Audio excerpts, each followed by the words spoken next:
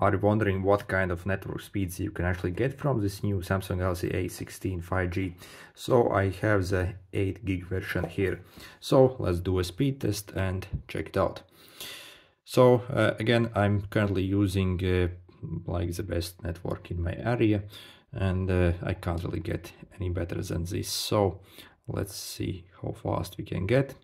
And as you see, it ramps up slowly, and yep, so max it out at almost 770 basically megabits per second in download speed. And let's see upload speed. Okay, so a bit over 100, and that's absolutely amazing, I would say, especially considering this is actually a very budget phone. So let's check 4G speeds. Okay, I will switch to the 4G right now. Okay, let's start the 4G, see how good it is. But yeah, I'm actually really impressed with the speed from such a cheap phone. Okay, so 85 maybe.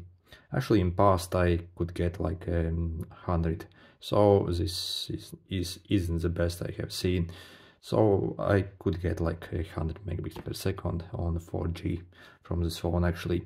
So the 4G network, basically the modem maybe isn't the best, but the 5G definitely is actually super good. There is, however, one negative about this phone, and if you actually want to use a hotspot, basically create a hotspot from this phone and share your internet connection with someone else, this is the maximum speed I actually was able to get. So if the download from this phone basically was like 800 megabits per second, so if I use a hotspot and give this internet to someone else, I can get like only 20 times less speed. So that's kind of pathetic really, and this is not good. But yeah, still a budget phone, so maybe you can't ask for much. But anyway, yeah, I'm actually super impressed with the speeds so far on this phone.